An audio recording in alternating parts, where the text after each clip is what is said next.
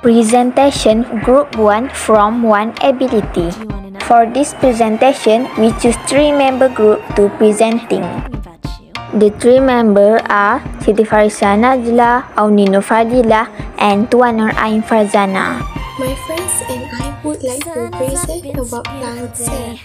Plant cells are the basic unit of life in organism of the plant. They are eukaryotic cells which have a true nucleus along with specialized structures called organelles that carry out different functions. Plant cells have special organelles called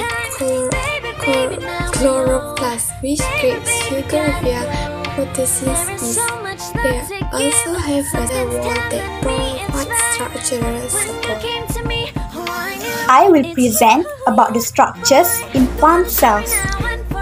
Plant cells have 7 structures.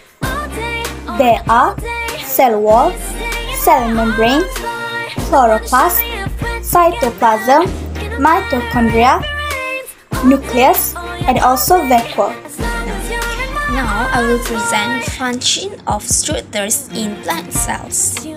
So, as we know, in plant cells, we have 7 structures, and the function of each one is: for chloroplast, its function is to absorb light energy for the process of photosynthesis. Cell membrane to control the flow of materials in and out of the cell.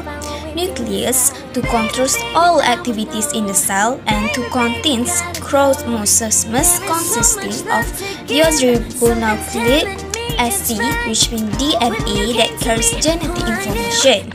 Cell wall function is to provide support and protection and fix shape to the cell. Cytoplasm to act as a medium where chemical reactions to occur, and vacuole to provide support to cells when filled with cell sap, and mitochondria to produce energy reactions. So that's all from us. We hope with this presentation can help you guys to better or to understand about plant cells. Example or description for a plant cell.